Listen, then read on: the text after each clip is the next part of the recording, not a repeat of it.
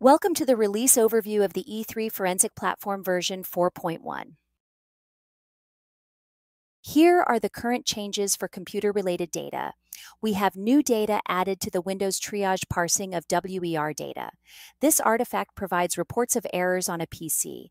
Additional parsing for notifications, which contains notifications from apps on the notification list.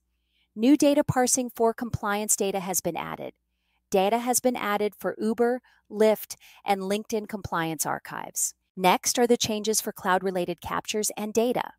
First, the addition of Steam-related data for both key credentials and live cloud capture. Amazon Alexa Cloud Collection has been updated and enhanced. Now, let's look at the changes for mobile-related data. In this release, we have added support for the latest firmware release for iOS 18 and Android 15. With iOS 18, there was a new feature to hide apps and lock the app. Hidden and locked apps are acquired with E3. Data is still accessible for review.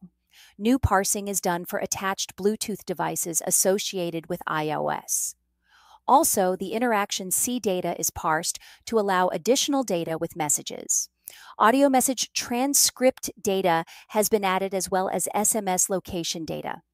Android 15 can be processed both logically and physically. With each new release, new supported device profiles are added. Currently, over 39,471 different device profiles are supported in Electronic Evidence Examiner. For more information or to set up a capabilities call, please email us at forensics@paraben.com.